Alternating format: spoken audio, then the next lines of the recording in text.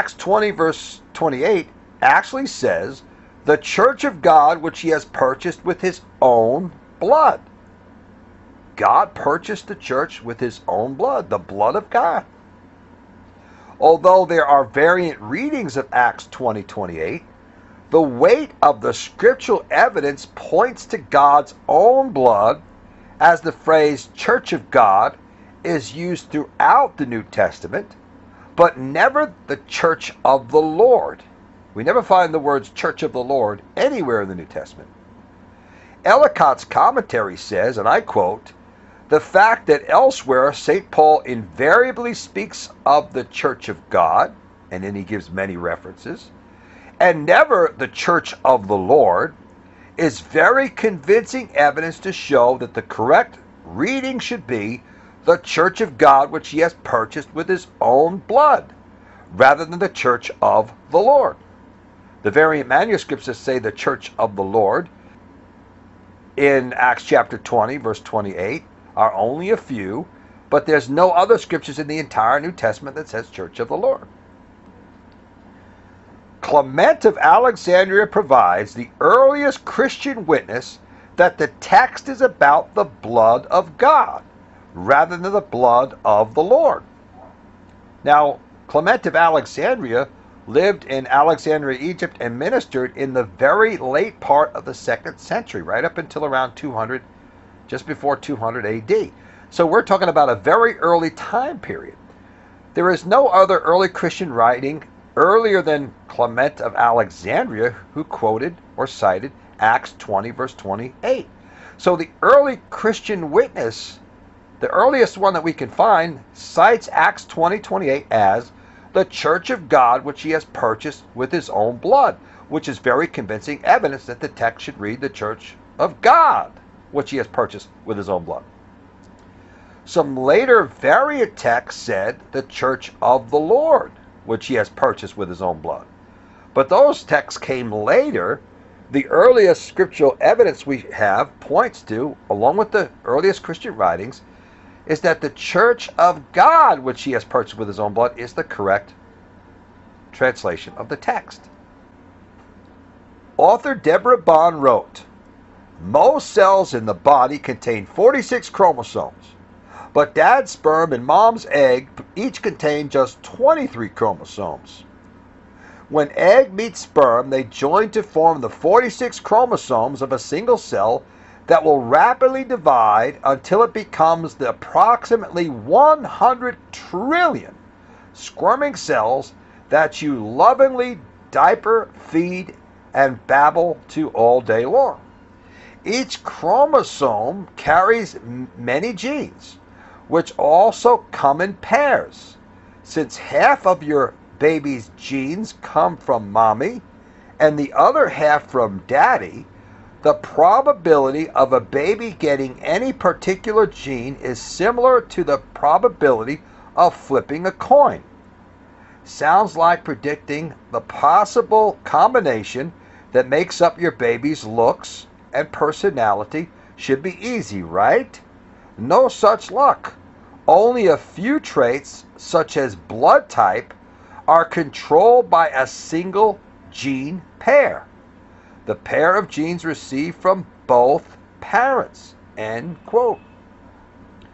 Richard Halleck wrote, the human blood type is determined by the codominant alleles. An allele is one of several different forms of genetic information that is present in our DNA at a specific location on a specific chromosome. There are 3 different alleles for human blood type, known as I or A, B, and I. For simplicity, we can call these alleles A, B, and O.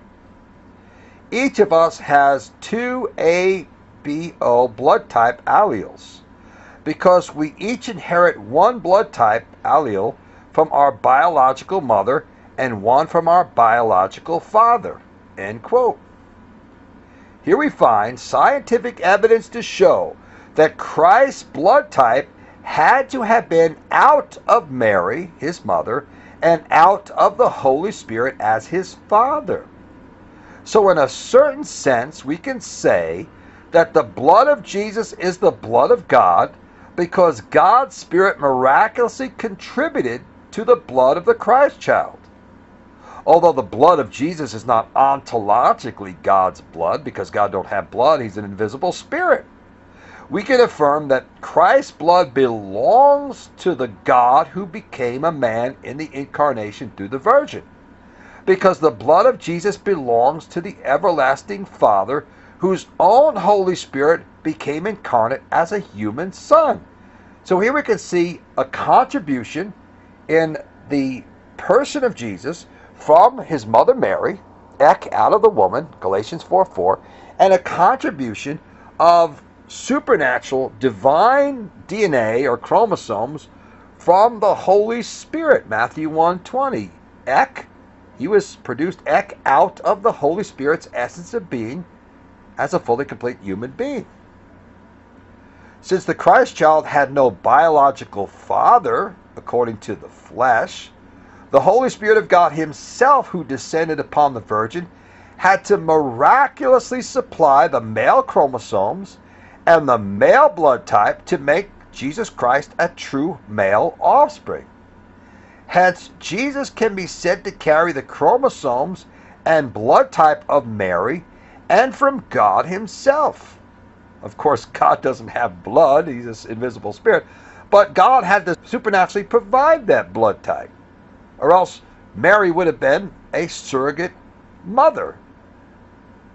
And Jesus would have just been a woman, because there had to have been male chromosomes for Jesus to be a male child.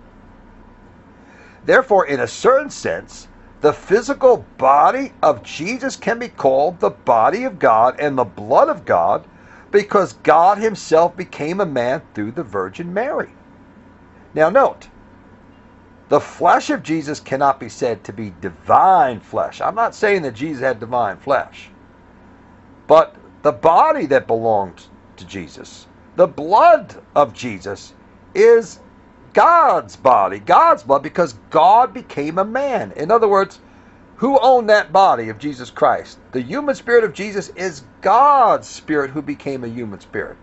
So in a sense, we can say the body of Jesus and the blood of Jesus is not God ontologically with us as God, but God ontologically with us as a fully complete human son, Hebrews 2:17.